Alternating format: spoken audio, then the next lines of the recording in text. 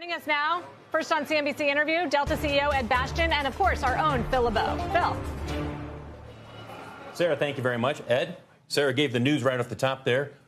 Free Wi-Fi in your domestic route network.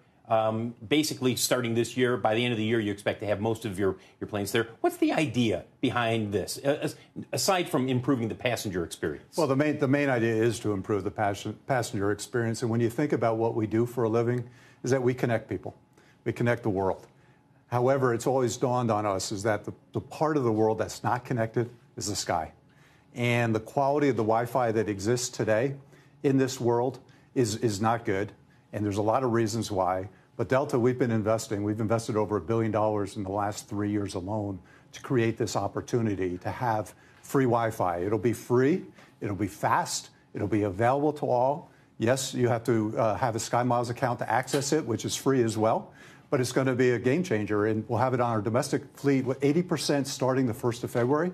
And every week goes by, we'll have international rolled out next year, regionals next year. So it'll be 100% by the end of 24 across every Delta flight, every seat in the sky. I mentioned this to a few people, and the first thing they said is, well, look, these guys are in the business of making money on ancillary revenue. Isn't this going to hurt them if people are not going to have to pay for Wi-Fi? You're of the belief, though, that this essentially opens up so many more opportunities, correct? This creates loyalty. You know, it creates a better experience for customers. There'll be one more reason why customers will choose Delta as they look to fly. And in addition to that, we're going to have a new product, which we also announced this morning, called Delta Sync, where we're bringing partners in. So we announced that we got Paramount Plus joining us. We got T-Mobile joining us. We have American Express joining us on this launch. And that umbrella package will give customers opportunities to receive exclusive content, exclusive offers, build new relationships, and potential revenue sources as well. So I've always believed that Wi-Fi has to be free. It was basic to a customer, but it has to work.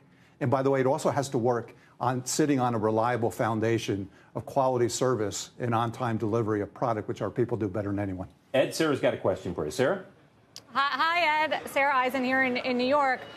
Beyond today's announcement, just curious for a flavor of what's happening with demand. We know leisure has been super strong. Is that still the case? And have you seen any softening in business?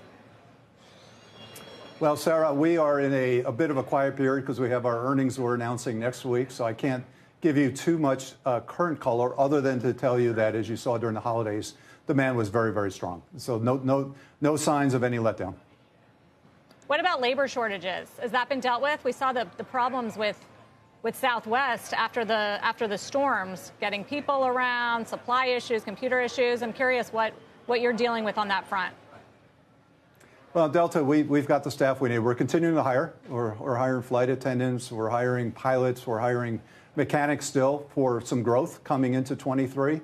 But the team at Delta did a really good job during the holiday period. I was very proud of them. It was a very difficult set of conditions that they were operating in, and they got customers where they needed to go. Ed, China is such a big part of your business. Obviously, things have changed over the last 3 or 4 years, but now you have the Chinese government opening up. What do you expect, just in a broad sense, happens over the next year when it comes to demand and traffic to and from China? I think you're going to see the same thing happen in China that you've seen in every country as countries have opened up. You're going to see an enormous amount of demand for travel, leaving the country, and as well as a large number of people wanting to get into the country. Obviously, China's a little complicated given they've had a little different policy towards protecting COVID, and we'll have to see how it rolls out over the next 3 to 6 months. But we're expecting, certainly in the back half of 23, some pretty strong Chinese demand. And as you mentioned, the Wi-Fi is free most quickly here in domestic flights. Internationally, that's going to roll out over time, correct? Yeah, so it starts February the 1st. 80% of our U.S. domestic mainline fleet will have it on board. Every week that goes by, we'll have more.